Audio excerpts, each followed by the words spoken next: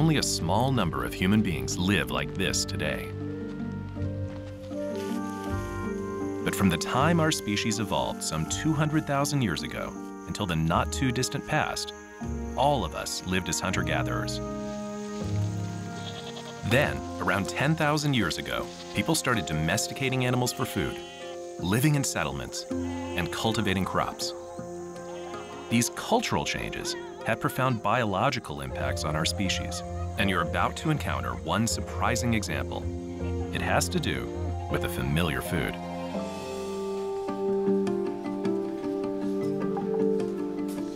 I'm talking about milk, the main ingredient in some of our favorite things. Almost all of us can digest it as babies, but the story of how many adults can use it as a food is a fascinating case study, a study of the coevolution of human culture and biology.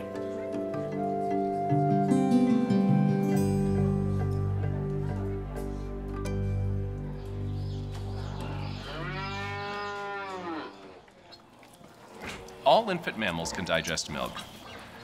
In fact, producing milk for babies is a key trait that distinguishes mammals from all other types of animals. The main sugar in milk, lactose, can't easily pass through the intestinal wall. So cells here make an enzyme called lactase, which breaks lactose into glucose and galactose. These two simpler sugars can then enter the bloodstream, where they can be used for energy. Around the time young mammals stop drinking milk, almost all of them stop making lactase, so they lose their ability to digest milk. They become lactose intolerant. What typically happens when an adult mammal drinks milk? It's not pretty. The lactose goes undigested straight through the small intestine to the large intestine. Here, bacteria eat the sugar and can cause cramps, gas, and diarrhea. It's a bad idea to offer a bowl of milk to an adult cat. We only know of one mammal species in which some adults can drink milk without getting sick. Yes, it's us. Not all of us, but worldwide about 1/3 of adults can digest lactose. This minority is called lactase persistent because their ability to produce the enzyme that breaks down lactose persists beyond childhood, and in fact throughout their lives. How did lactase persistence come about? Why does it occur only in some people? I've come to University College London to start my quest to find out. Geneticist Dallas Swallow will show me how to figure out whether someone can digest the sugar in milk. You're going to do a lactose tolerance test? I am. The idea is to look to see what the level of glucose is in the blood of the volunteer before the lactose load has been taken. After measuring my baseline glucose level, I now have to chug a liter of milk. You're allowed to breathe in between, it's all right. If my body is still making lactase, my blood glucose will shoot up. After I drank the milk, here's what happened. No doubt about it, my lactase enzyme is still working. Where do your family come from? Britain on my father's side, Denmark, Holland on my mother's side, but kind of Northern Europe. Northern Europe, okay. You can see, first of all, that most people in Europe are lactase persistent. My family background makes sense. In only a few regions is a large majority of people lactase persistent. In other parts of the world, few adults easily digest lactose. What exactly is different about people who are lactase persistent? To get a clue, researchers looked at DNA. They first compared the part of the lactase gene that encodes the enzyme across persistent and non-persistent people. They didn't find a change in the DNA that distinguished the two traits. So what could explain the difference? We know that genes, including lactase, are regulated, turned on or off, dialed up or down, by other pieces of DNA that act like switches. In search of a possible mutation in a lactase switch, a research team identified Finnish families that had members who were lactase persistent. as well as those who weren't. Statistical geneticist Joe Terwilliger was part of the team. We then looked to see if they shared DNA around the region where the gene was that we knew was affecting the metabolism of lactose. On chromosome 2, in and around the lactase gene, a number of shared markers in the DNA allowed Terwilliger and his colleagues to home in on a segment of DNA likely to contain the lactase persistence mutation. By comparing this segment base by base across lactase-persistent and non-persistent individuals, they discovered the critical one base difference, a T instead of a C at one non-coding position. The researchers had made an important discovery. They'd found a mutation that causes lactase persistence in Finns and other Europeans. Do all lactase-persistent people carry this mutation? I thought there would be one mutation, and that would be it. So we went off to study samples from Africa, and to our surprise, we found that the mutation barely existed. Was a different mutation at work on this continent? Then a young professor, geneticist Sarah Tishkoff, traveled to a number of African countries to find out. We've now looked at Tanzania, Kenya, and the Sudan, and Ethiopia. And so we've really looked at a broad range of groups, and mainly in Eastern Africa at this point. In one population, the Maasai, Tishkoff and colleagues found a different lactase persistence mutation from the one in Europeans. The two mutations had arisen independently in two different populations. In each case, providing adults with the ability to digest milk. Tishkoff was more than pleased. Thrilled, excited. You know, you rarely, right? It's so unusual to actually find a variant that appears to be correlated with such an interesting trait. What was special about both the Maasai and the early Europeans that might explain why they each independently evolved this trait? Both are pastoralists, people who domesticated animals for food. They adore their cows. They're very possessive of their cows. This is their monetary system. Their wealth is determined by their cows.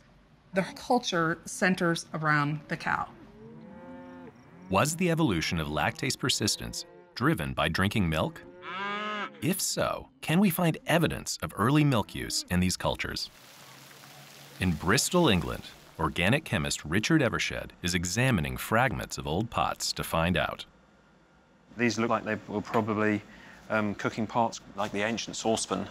We actually select pottery from the body or the upper parts of vessels because obviously fat floats on the surface of water when you start the cooking process.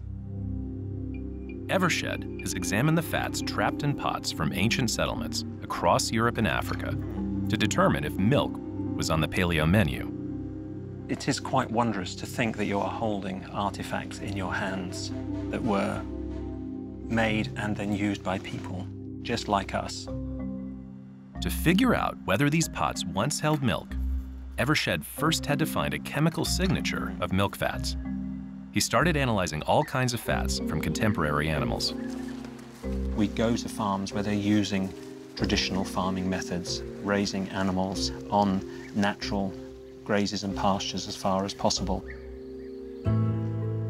Comparing the ratios of two carbon isotopes in two kinds of molecules in fats, Evershed watched the measurements pour in. I sat at my desk with one of my students and we were looking at some data.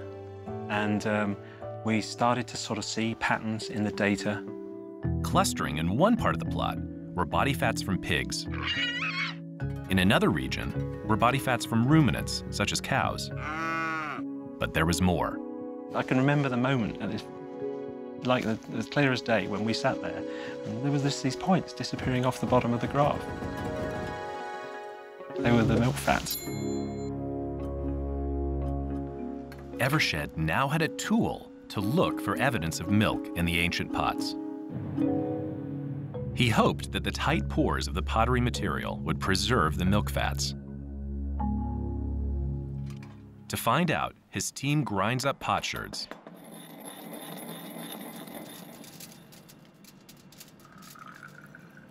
and analyzes them with gas chromatography and mass spectrometry, just as they did with present-day animal samples. Evershed's detective work paid off. Right where contemporary milk fat showed up, there was now data from ancient pots. They once contained milk. African settlements 7,000 to 5,000 years ago were using dairy. And potsherds from Europe and the Middle East showed milk use 9,000 years ago, the oldest ever discovered. The dates reach back almost to the dawn of civilization. Geneticists can date the origin of mutations by analyzing DNA.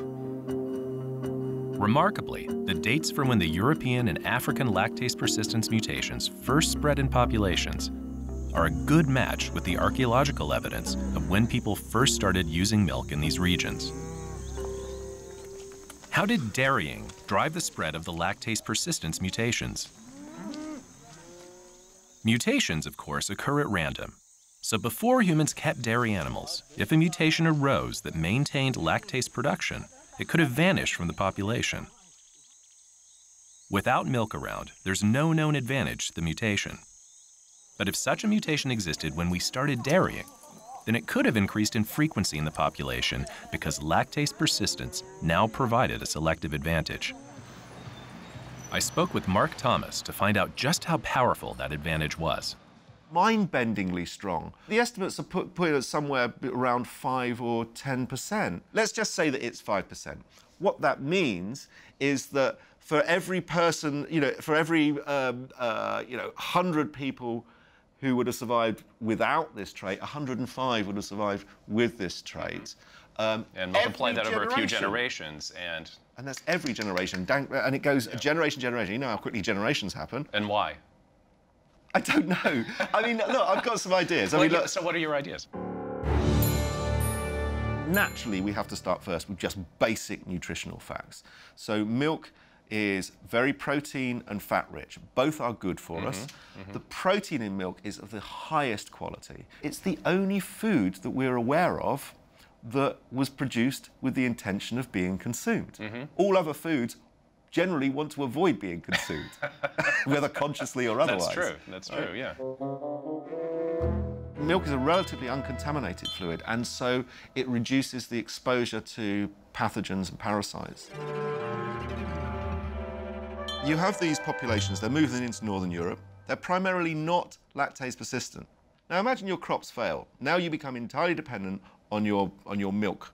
If you are in a famine situation, so you are borderline starvation, and you eat something that gives you diarrhea, you're probably going to die. Yep. And that's exactly the thing that's going to happen to these people, because they've got nothing else to eat, and they're eating more and more effectively toxic foods. So I suspect that that's the real times that sorted out the lactase persistent from the lactase non-persistent.